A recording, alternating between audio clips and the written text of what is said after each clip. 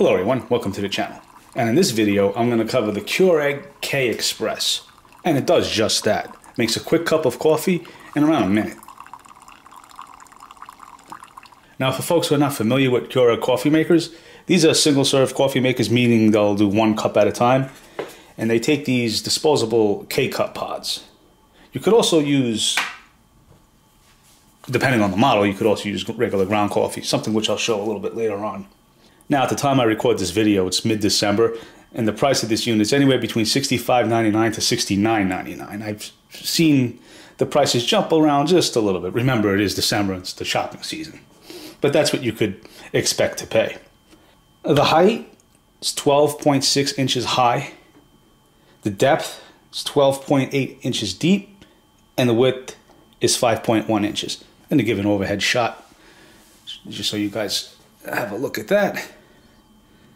At the base of the unit, we have this drip tray. This is the drip tray cover. I like the ridge design. That's removable. And the drip tray, or the drip plate, if you want to call it, pulls on out so you can clean it. And slides back in with ease. Plastic, but nice design. On the right hand side of the unit is your control panel. Power on and off. 3 select options, or I should say fixed options, for 12, 10, and 8 ounce cups. And you have a strong option. Also, an add water feature to let you know the reservoir is almost empty. We're going to look at that in a second. And when it's time to descale, that light will illuminate. And that's when you give it your little vinegar wash. I'm just going to turn this around and show you guys the water reservoir. Now this is a 42 ounce water reservoir. It's removable. And you'll fill this up. You'll select anywhere between 8, 10, and 12 ounces, and it's going to dispense it from this. Some other units, some other models I should say, allow you to just take like a 10 ounce cup or a 12 ounce cup, even up to a 14 ounce travel mug, pour the water in, and it will dispense it from that amount that you put in. This does not do that. This, it dispenses it from a reservoir. And that just pops in pretty easily. I'm going to fill that up soon. Now, about the cup sizes. Just to give you guys some scale, this is an 8 ounce cup. This is a 10 ounce, and this is a 12. So these are the options that you'll have. So I went ahead and filled up the water reservoir. Pop that open, just give you guys a quick look inside.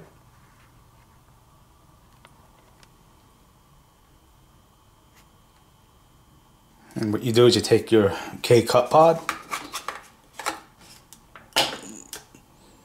pop it in, and you just close the top. I'm going to do 10 ounces. Oh, actually, you know what?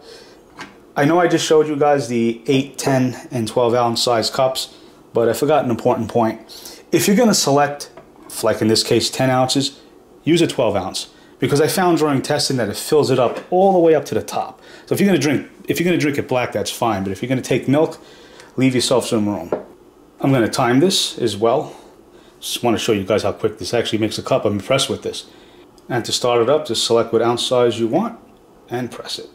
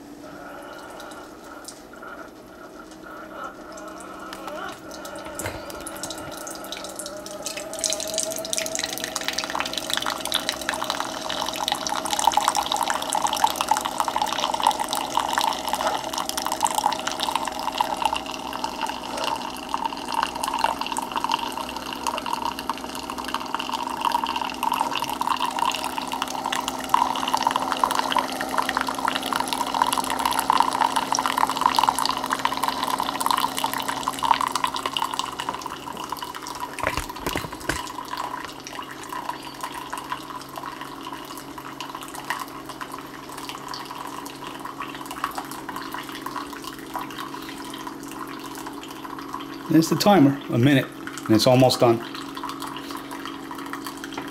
Try not to do any cuts.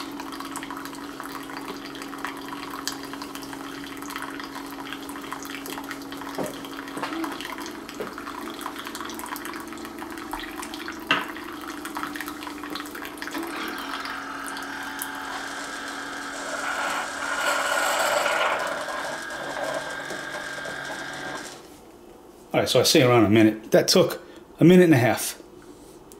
90 seconds. And it pushes 165, so that's good. Trying to get it focused. Nice hot cup.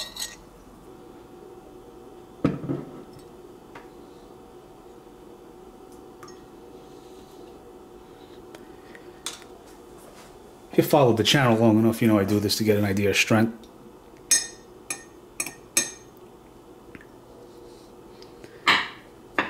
You guys can't see it, taste it, so that's why I do this.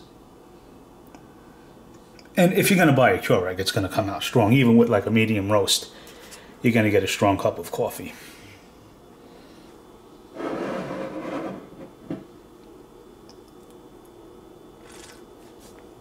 Yeah, that's nice and hot. Nice and strong. I didn't even use the strong option. I really don't feel the need to. During testing, I can't tell the difference for when I use that strong option. I just can't. And as far as time, it's like an extra 15 seconds using the strong option.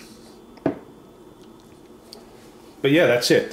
We're gonna test it with some coffee grounds, because I want to show you guys that. But this is a very impressive unit. It makes it up, and I said like in the intro, in around a minute, so 90 seconds. That's pretty quick.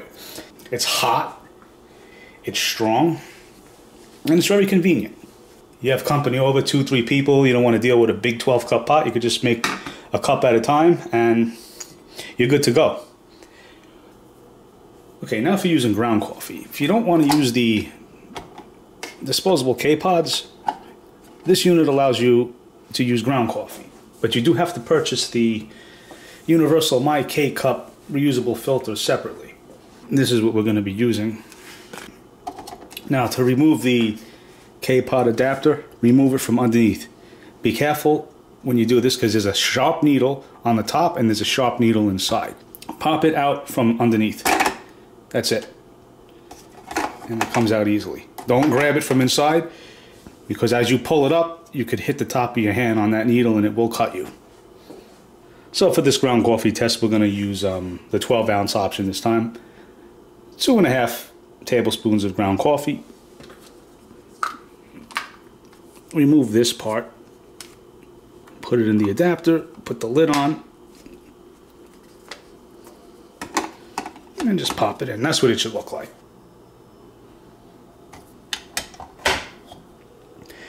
And use the 14-ounce mug. And if you want to use the strong option, just select that first before you hit the cup size. And that lights up, and we're going to hit 12. I'm going to time it as well.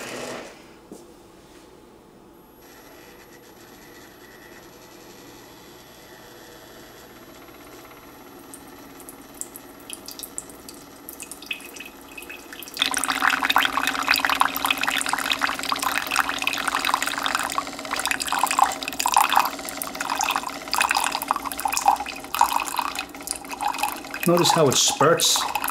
That's what it does when you select the strong option. So it's supposed to do that.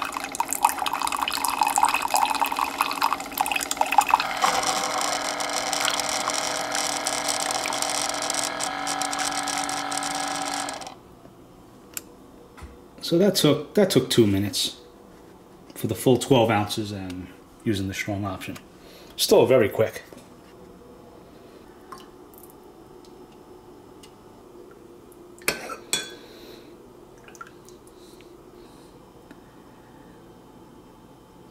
It cooled down, it's been a couple of minutes, but that's using the K-Cup pod, and that's using the ground coffee. Both medium roast. I use the 8 o'clock and chock full of nuts. So that's going to conclude this video. I thank you guys for watching. I hope you found it interesting. Hope you found it helpful if you're looking to purchase this unit, or just wanted some idea on how this Keurig works. Let me know what you think in the comments below. I definitely appreciate that.